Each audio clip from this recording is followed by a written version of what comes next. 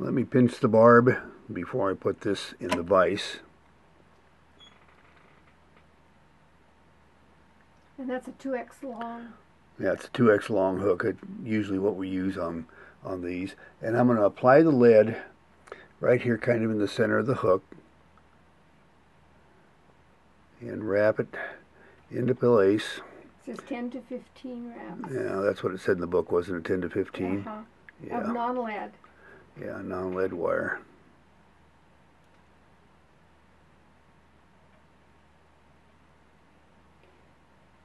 You want the center of gravity to be slightly forward from the center of the hook shank. So when he started at the center, kind of, he wrapped forward, you can see that the weight's going to be forward. Sure. Of the center point. All right, well, let me kind of pinch the ends down there and shove that together. And now I'm going to attach my thread in front, probably about an eye width back. Is that what it says there in the instructions? Yeah, one to 1.5. Okay. And we're going to wrap back over that using wide turns going over the thread, over the wire. That's just to kind of keep our thread turns from disappearing. I'll go to the end of the shank, and now I'm going to go back over with some more wide turns. Again, just to keep those from sinking into the thread and becoming lost. And also notice as he's putting the wraps between the eye and the lead, it kind of helps make that transition from the wire to the shank a little smoother.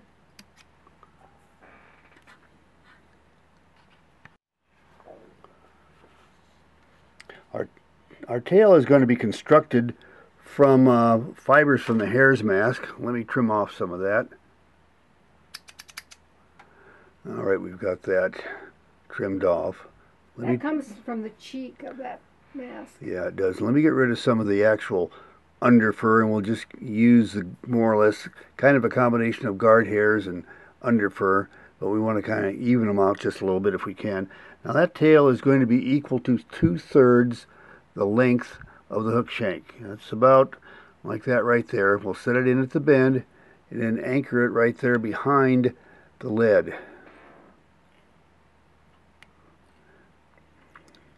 Make sure we haven't slipped any. Let's verify that. Now, let's see, 2/3 the length of the shank would be about like that. And that looks to be about right, so we're good there.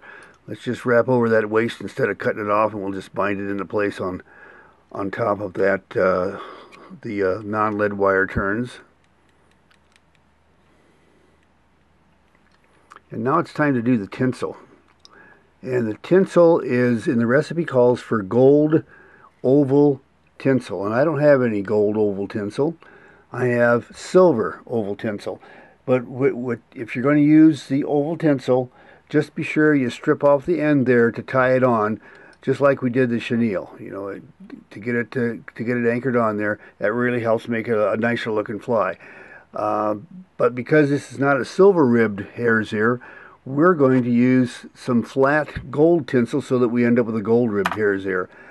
And flat tinsel brings its own unique set of problems. If you tie it on the hook like you think you normally would on the underside, often the doggone flat stuff will fold and end up with the wrong color because it's gold on one side and it's silver on the other side. Well, here's a trick that Gretchen and I learned several years ago that may help you.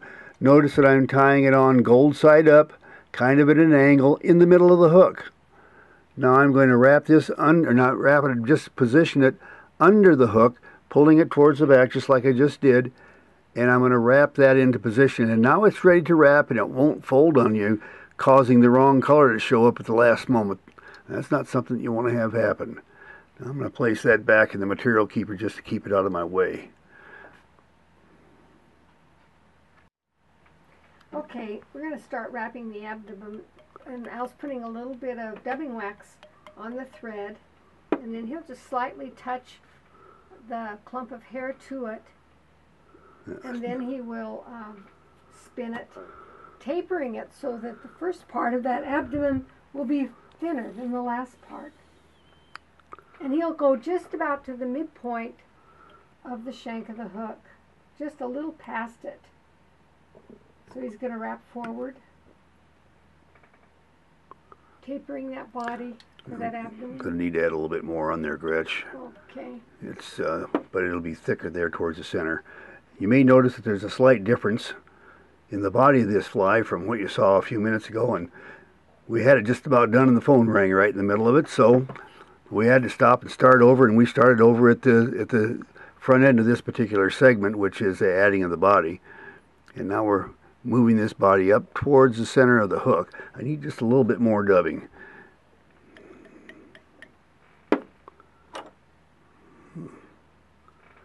soon as he gets this on, then he's going to start wrapping that ribbing forward, and you wrap it to the front of the abdomen using 4 to 6 evenly spaced turns. Yeah, and I'm going to try to put on 5 turns. We'll start with 1, 2, 3, 4, and 5. All right. He's going to tie that off with a couple of turns of thread, keeping the...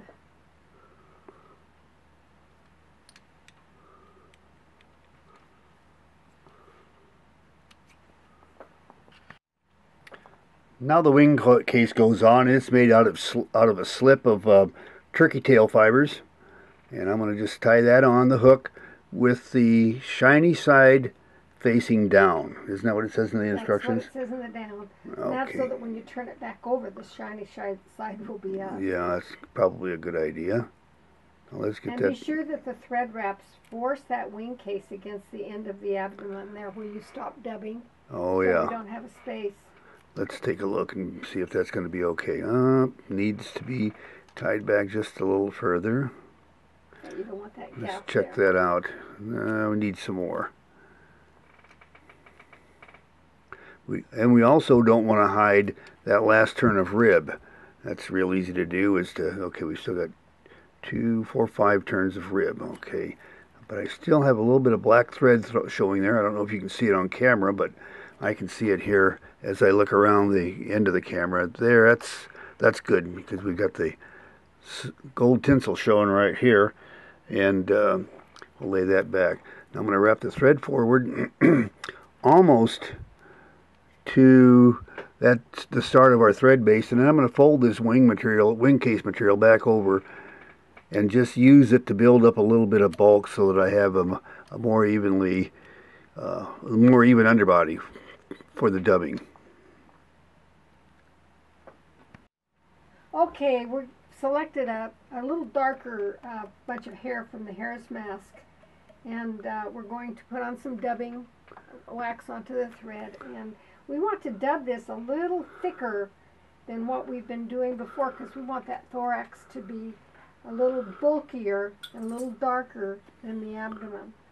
So we'll start with fairly tight twists and then go to less and start wrapping that forward to a point. 1 eye length behind the hook of the eye is where we're going with that.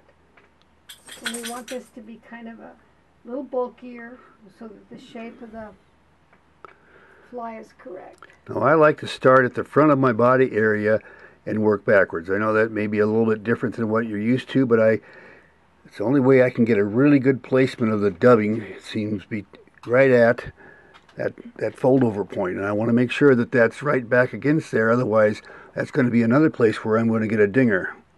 Now I want to tighten that dubbing up on my thread just a little bit, and I'm going to come forward, and now it's time to tie off the wing case. So he's folding that forward and tying it off right there at the eye. Now let's verify that it didn't slip on me. Sometimes they'll slip over to the side, and we want to make sure that that looks pretty good. And that's a pretty fair wing case. And it's also noticed he's been pretty careful not to split those hairs on the thorax so that the wing case is solid over the thorax. That's what I'm trying to say. Yeah, there we go. And I'm cutting these fibers out a few at a time rather than all at once so that I don't end up with a big bundle of trim fibers that I have to try to cover up in my head. And now I'm going to wrap over those, and I'm going to really stabilize that fly as I wrap that head, otherwise it bounces around a little too much for me, and don't want that to happen. Now he can whip finish that. Yeah, I'll put the whip finish on there. And apply some cement.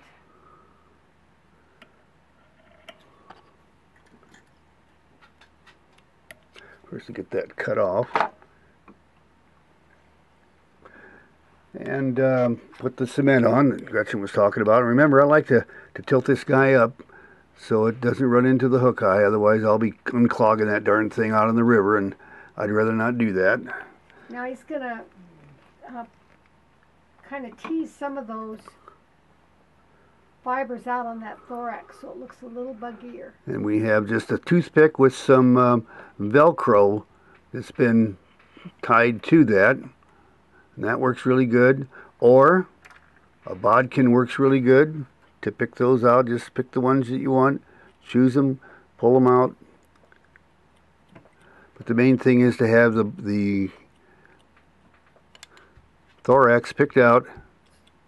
So it looks a little buggy. Looks a little bit on the buggy side. Well, I think we're just about ready to evaluate that fly. Okay, we're going to start this with the overall appearance and proportion. That looks pretty. It looks pretty good to me. We got everything in just about the way we planned on it.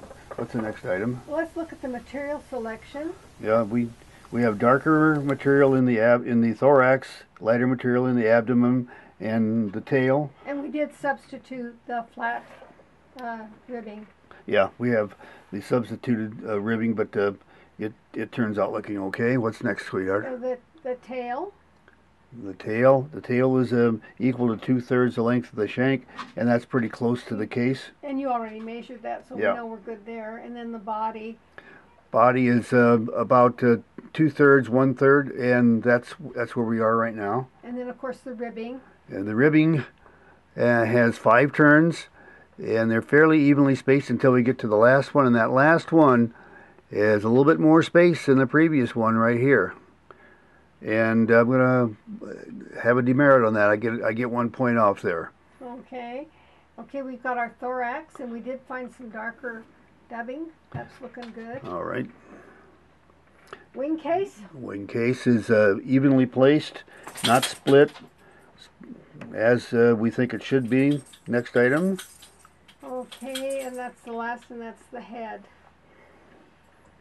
And that's the head, and it looks like it's the head is well done. It's perfect size and everything. We have a possible 27 points on this one, and you need 21 to pass.